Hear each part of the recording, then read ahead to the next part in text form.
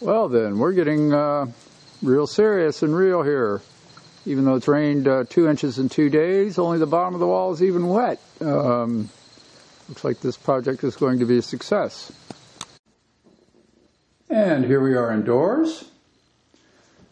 As you can see, we've done some drywalling and mudding. You can see the shop building there. And what was the most important thing to get done quickly was the wood stove, which is currently running.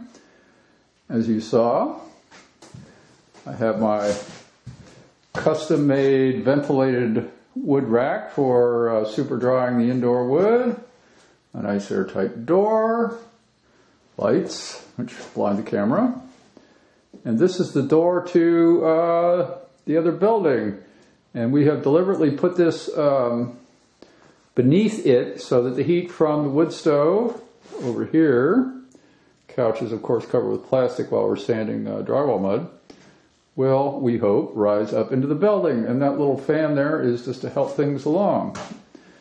Now, we were running our LAN of things on that little bitty Raspberry Pi up there, about in the middle of the picture.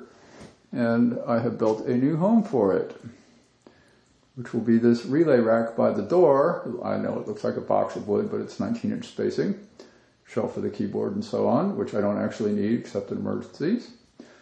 But it looks like I will have my nice living room to take over living room duty from what has now started to become the control room.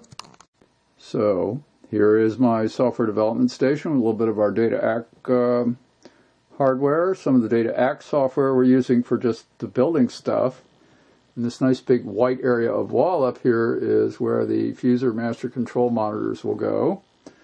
I'm in the process of building that machine, which is, here it is with 2 of the monitors. It's actually that box down there, which is sort of gamers would be envious type of box.